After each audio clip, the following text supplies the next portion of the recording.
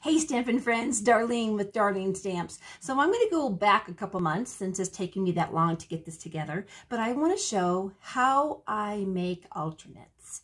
And a lot of times these kits come and they have these great designs, which are fine and they have easy, but sometimes they come as a treat box or they come as something other than what kind of makes you smile. And so the March, we actually got 2 stamp sets because it's the anniversary. So this one comes for free.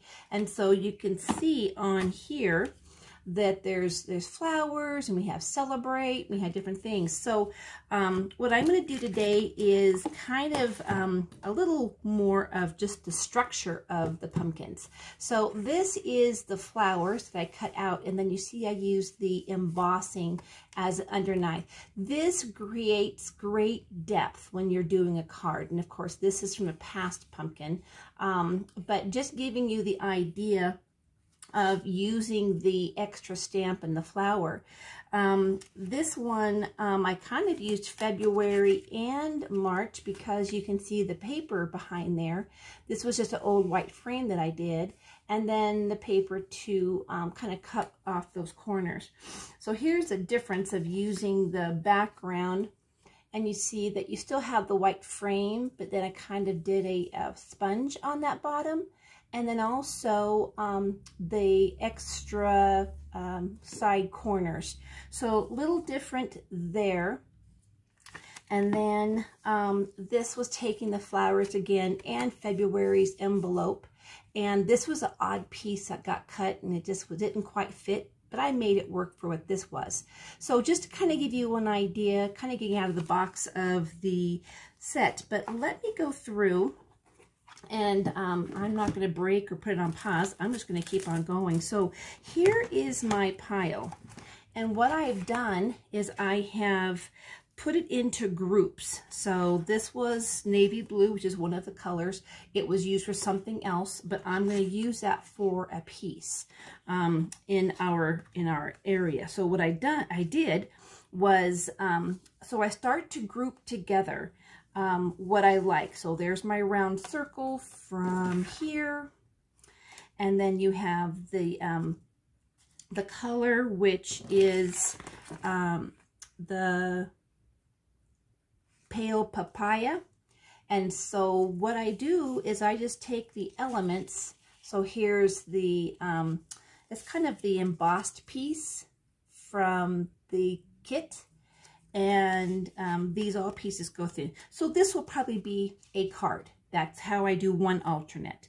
Then I got kind of crazy with all of the green, since this is old olive. So these leaves came in the March kit, and these came from the envelope. So I cut the envelope up and then take all of the pieces from the flap of the envelope. And so this will become, and there's several, so this will be actually be one multiple, maybe different sentiments, but it'll be a card. Then I go through and just make some bases, because this will actually go on here. So when I'm doing my kit, one of the things is you want to look at the primary color. Obviously is white in here, so I want to be able to break that up. So what will happen is that, and I will come back and give you my samples, but I'm showing you. So I will make this as my layer. So this will be on top of the olive, which brings out this color. So that's kind of will be one. Then this is just extras pieces when you cut up the envelope. So these two go together. So this will be, and I've already have the envelopes, you know, the card base already done. So that'll be a card. So what I do is go through and just say, okay, I've seen this card, I've seen this card. These are the cards that came with it, but I have kind of an idea of these pieces that I've pulled together. And so this will be a card. So when I do it, I base it on, okay, I've seen an idea, And so here's something that I'll work on this, but right now it's still in pieces. So I actually start to build my idea based on what I like, what I see. I will take something from Pinterest and go, oh, I like that layout. So this is from a layout, and I'm just using the elements from this kit. So that'll be another card. Because there are several of these will be pretty much all the same. A little different, but because there was a lot of them. So this will be another design. Then I'm back to this one, which had a different, I used the, rather than using a solid green, I'm using the piece from the kit. This was an idea that I saw, and I've got 3 bases on this. So these little cattails will be with that.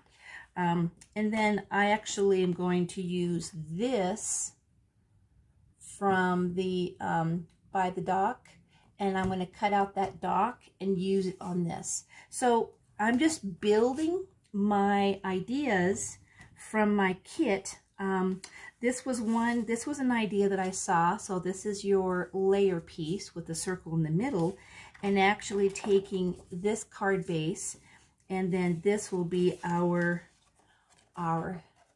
theme inside. So anyhow, I'm going to be right back, and I'm going to show you how these came together, because gluing and putting is fine, but I wanted you to see how I kind of pieced it together and made my creation. I'll be right back. All right, so I need to take a little commercial break here, because as I'm preparing these samples and doing kind of a now to wow or a step process, I want to show you my icky scissors. Now, I do use a ribbon on them, so I know not to use them for anything else, or my other ones look just like this that are my good ones. But do you see the icky glue? So let me move my little project so I don't get them all messed up. You can use, I use doTERRA because I sell it, but doTERRA lemon oil. And literally, let me just use my little wipes because they'll come off easier than using my hands. So we are going to just put, I made a mess, I'm sorry. So use your oil, and the magic begins. So no harmful smells, nothing that's going to get anything. And it's really interesting because this lemon oil, the cotton may be doing it. Hold on, just do it straight. I was thinking I would save some time by putting the cotton on there, and it's not doing that. But the lemon, I've used in my water. So it is really safe, but it also removes this gunk. So I thought that before I do it, I wanted to show you, and also to be able to, you know, a lot of times, and we're getting that off. See how clean it is now? I got more to do, but I wanted to show that to you. But as I was needing to use them, I wanted to show you how I clean it. So now we have nice, clean scissors. I have a little bit more to do, but there you go. I'll be right back with my samples. Okay, so I have my process in place, and I want to show you, this idea came from Debbie Anderson, but I want to show you what we call a step up. So this is taking that picture and from the cardstock. So I didn't change the card base whatsoever. Did some bling that came with the set. Did some of the old olive, and I shifted the picture down. But I'll show you an idea. So this was the idea. Okay, she shifted it up. So this is how kind of inspiration starts. So I did some of my hole punch green leaves, and you can see that it's flat. Only thing that's popped up is this. Now we'll do a step up, and the step up will be here a little bit more. Put that right there. So then this one, I used the set from March of last year, just for little birds, and then did more greenery. And then as you can see, little bit, maybe no, yeah, see there's a shadow. So this whole thing I popped up. The whole panel I popped up, and also popped up the leaves. So you'll see how it will be glued here, but you use the small dimensionals here and gives it that 3D.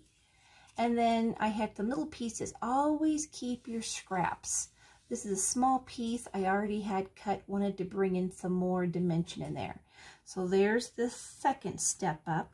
And then here is the third. And this is the white base, just saying. So then here's the next one. So now we've got the envelopes. Envelopes. This is the underneath of the layer. And as you know, what I do, I cut a circle out of the middle to use for later. So, because no one's going to see this bottom piece and its beautiful DSP. So, same circle, same base, and I have a little white border around there. And then did some of the bling that came with there.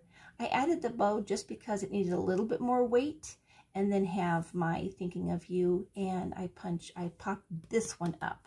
So you'll see, I actually weigh my cards when I put my heavy like sentiments on. You see how they are all on one side? So if I put this in the envelope, I will put this side on the inside, because when they run through the post office, they won't feel any kind of bumps for it to cost more money. So then this is my heavy side. Anyhow, so that is what we call a step up. Can you see that? So basically, yeah, just to kind of save time with the video, I'll just keep the 3, and you saw the first ones with the flowers. So anyhow, I hope you like this.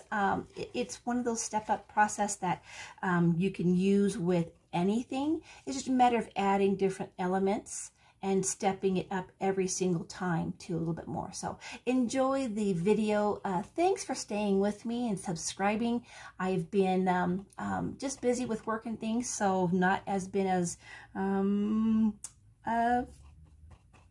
busy my presence on YouTube. So I'll try to make that. But thanks for so much, and you have a great day. Bye.